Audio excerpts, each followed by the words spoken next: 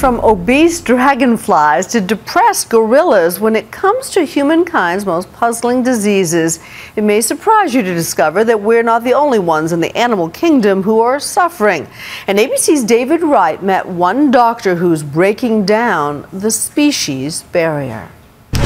In the era of high-tech medicine, a transesophageal echocardiogram is a fairly routine procedure for UCLA cardiologist Barbara Natterson-Horowitz.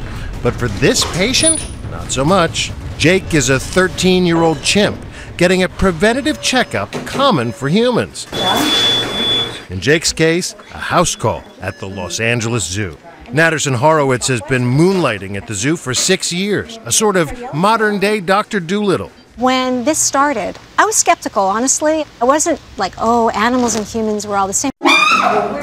She's been surprised to learn how much human and veterinary medicine have in common. Animals suffer from almost all the same diseases that human beings do, but veterinarians and physicians never talk about this. You sort of confess that doctors look down on vets a little bit.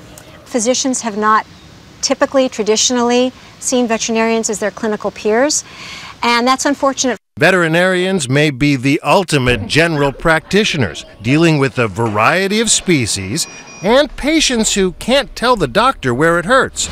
Like Cookie, a lioness diagnosed with fluid in the sac around her heart, a potentially fatal condition. They were making this diagnosis through careful observation, looking at body position, eating patterns, and they were right. UCLA would have run a lot of tests. Yes. In addition to talking out We would have done wonderful tests. We would have made a diagnosis quickly.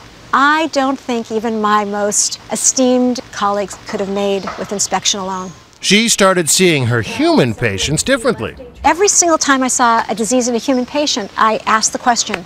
And I'm batting 1,000 pretty much.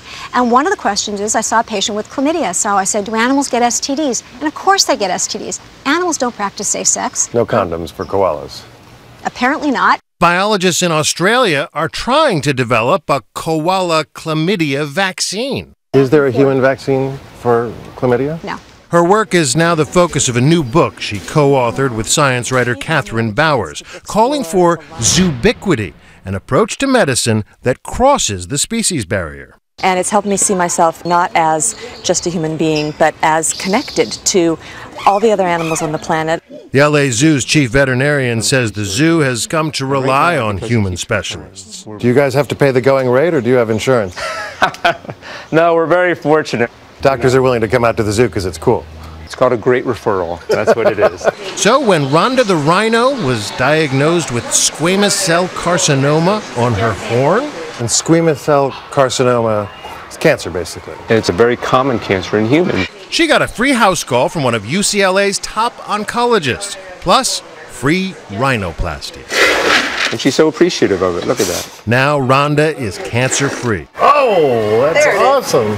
But acknowledging the similarities between animals and humans does have bigger implications. For instance, what does Zoobiquity mean when it comes to animal testing, a controversial issue? Maybe it's an argument for it because, hey, these guys have the exact same disease. Or maybe it's an argument against it because we should show more compassion. They're more like us than we think. Yeah, animal testing is a really important and complicated issue.